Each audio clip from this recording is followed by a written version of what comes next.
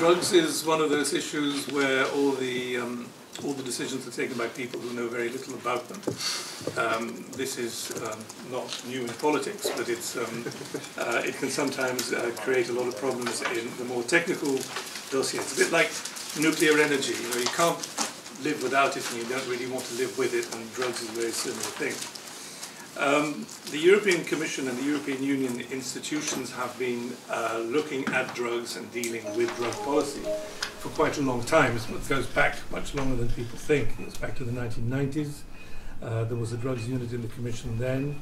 The European Monitoring Centre for Drug and Drug Addiction was set up at that time because the European Commission and the EU in general realized that precisely it was a subject that we didn't know enough about, and we needed to do monitoring, get some good data, and so on. New psychoactive substances have been a problem also for quite a long time. There's nothing new about it. There is an EU instrument that deals with that, which is the Council decision on it's got a very long name, on the risk assessment and control, etc., of new psychoactive substances. Council decision 2005-387 JHA, Justice and Home Affairs. So all this goes back to the beginning of the third pillar, which is now a forgotten term, but the third pillar, which is the Justice and Home Affairs pillar of Amsterdam, the Amsterdam Treaty, pre-Lisbon, when the EU began to deal with crime, with police matters, with judicial matters. So we have this council decision at the moment, and in 2010 it was up for a reassessment, and so the Commission did the reassessment and came up with a number of conclusions. What was wrong with it, what it wasn't doing as well as we were hoping. One problem with the Council decision is that it has a one-by-one approach. In other words, you can only, the Commission or Member States can say, well, here is, for instance, mephedrone. Let's assess mephedrone and see if we place it under control. Now that takes 1 year, which clearly it's a heavy system, only one substance at the time, and it takes too long. It's a reactive instrument. New psychoactive substances. You can start the assessment, and then halfway through you find that the substance changes because they change one component of it, and you have to start all over again. So that doesn't really help. You either it's an on and off instrument. You start the procedure, and then you go all the way, or you don't start and you do nothing. So here again, it's not very flexible. The last thing we found that after Lisbon, we needed to change the legal basis, which was a bit difficult, and I believe the European Parliament is now challenging one of the findings of the Council on 4-MA, I believe, one of the substances, because the Council, the Parliament quite rightly says that the Commission should clean up the legal basis of this instrument. So the Commission is now working on a successor instrument, a new proposal. How is it doing this? It's not thinking this up on its own. It's meeting with experts on new psychoactive substances, user organizations, policymakers, stakeholders. The European Forum on Drugs is in town at the moment. And the Commission is looking at a number of key issues. One of them is how to improve the actual risk assessment phase of this, because it's to make it both more flexible and lighter. It's important to maintain the evidence base of this approach, because one of the political risks of controlling new psychoactive substances is that you may do it simply because it's politically expedient, or that there is a lot of pressure in the media to do it. That is not a good reason. Another thing the new instrument will be looking at is how to adapt EU decision-making on this to the diversity that exists between member states on particular substances and the way the law deals with them. We also need to look at which substances need to be dealt with at EU level. I mean, dealing with things at the EU level is, however you do it, it's quite expensive, it takes a long time. So if you have one substance which is only a problem in one country, it's probably not worth dealing with it at a European level.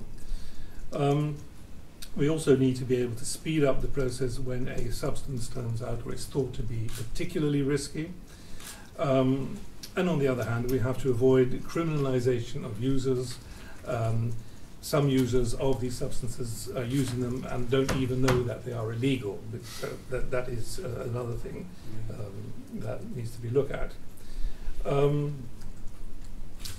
So what we're trying to do is find a middle ground also between doing, as I said, between the on or off system that we have at the moment, between doing nothing or going outright for criminal law control justice.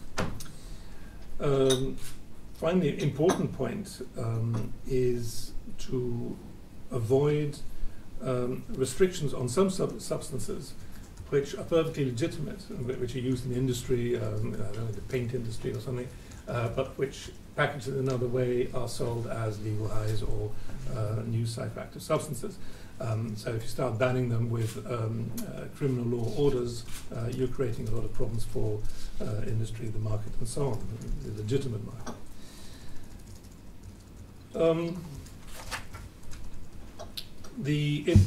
So the proposal that's going through the system at the moment is also looks at the ways of building in gradations of intervention. You don't always need the heavy hand of the state or of Europe to just ban one little substance, depending on whether it's risky or not. It is looking at health protection, if you like, consumer protection, because people will consume these things, and as I said, some of them are legal. I mean, if I want to, if I want to make pills out of some paint I have in my house to paint the wall, nobody can stop me, but I do need some consumer protection. So what about the purely criminal aspects, very quickly? There is a school of thought that says whoever is selling this stuff is basically a criminal. I don't really believe that. I think particularly in Western Europe, a lot of sellers are just people who are trying to, as they say, explore the boundaries of legality. Okay, we all do that at some stage, and almost every day if you're driving a car or something. But, so, we're not necessarily dealing with organised crime here. There is organised crime, we know that.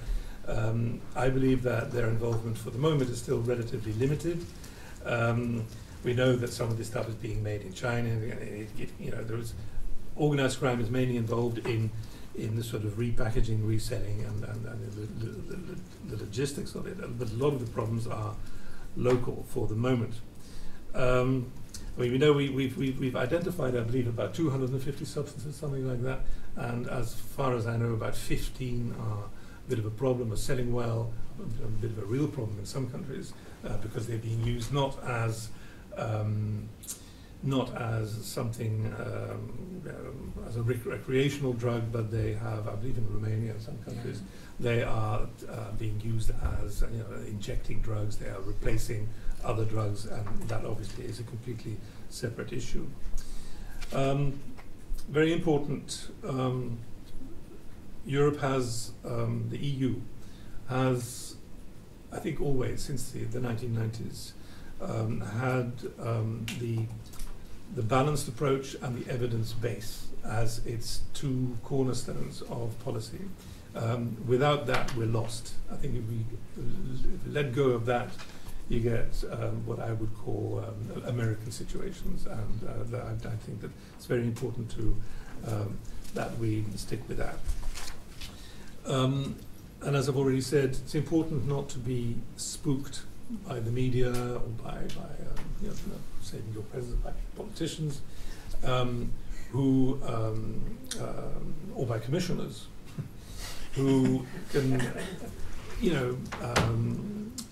get votes or get attention by being tough on drugs and you know, we've got to ban this, we've got to ban that, because it doesn't. We know it doesn't work. It's been tried and it doesn't work.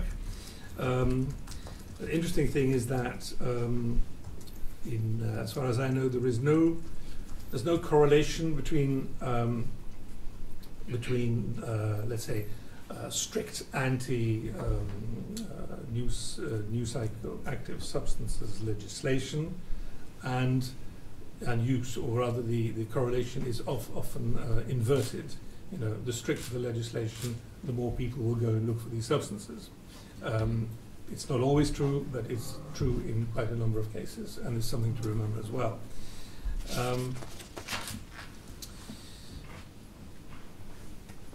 I think I'll leave it there. I think there are plenty of people around the table who know more about this than I do, so I'd be very happy to answer questions, but I'm even happier to listen to some of the real experts. Thank you very much. Thank you, Carel.